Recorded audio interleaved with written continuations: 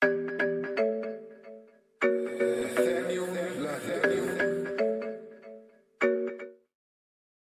guys, today I just want to show you guys, go through the sign up process of how you can start creating your exchange account so you can begin trading cryptocurrencies. Now the exchange I'm going to show you guys to sign up with is Bittrex. However, Bittrex aren't the only exchange that you can use to trade cryptocurrencies. In fact, I initially started with Polynex. However, I found that Polynex is quite slow, and also that Bittrex has a lot more coins that you can trade. So yeah, to start is simple. All you do is go to the login button, and at the bottom you'll see don't have an account, sign up. Now to sign up, you just click that, fill in the details, you'll get sent a confirmation email, and once you confirm your account you'll have access to your account. I've already done all that, so I'll just log in and we can get started. Now once you've confirmed your account and you've logged in, the main page will look like this. So the main page for Bittrex is, I mean, it's not the fanciest page, however it gets all the information that it needs to on there. It has a quick overview of the market, looks at the coins with the top volume, which is Ethereum today, biggest percent. I don't get how that's top volume if Ethereum is, but yeah. And so you also get a search function for Bitcoin markets. Now the thing about Bittrex is you can trade with Bitcoin, but you can also trade with Ethereum and with Tether. So they split the markets up. So if you want to trade Bitcoin to others, which majority of you will be, then you will be using this search function for Bitcoin markets. However, if you scroll down, you'll see the one for Ethereum and the one for Tether. Now along the top you have a few different tabs. Now you have the orders tab, and on the orders tab what you'll have here is just a quick overview of all the purchases you've made and all the trades you've completed. So whenever you've bought a cryptocurrency, it will come here, and when you've sold one, it will also be there. An open order will be an order that you've made which hasn't been fulfilled yet. So say for example you've put in a buy order, however there's not enough sales being made to fulfill your buy, then it will remain open until there is. Then there's a wallets tab.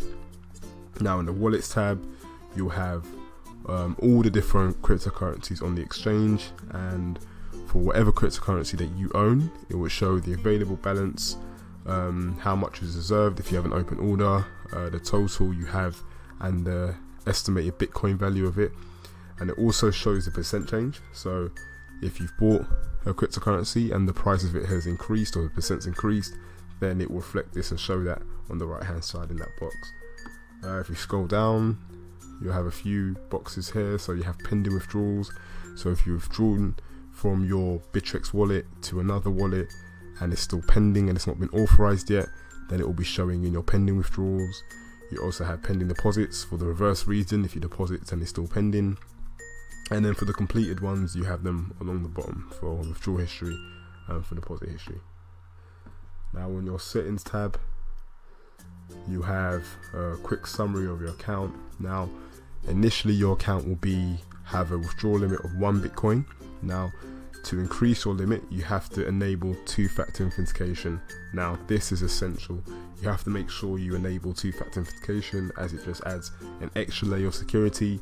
Without doing so, if anybody just gets access to just your email and your password, they immediately have access to your account and essentially all your money. Now make sure you enable this. I won't be doing enabling it on this tutorial, as it will take up too much time. However, if you do need to find out how to do that, I will be making a separate tutorial to show you how to do so.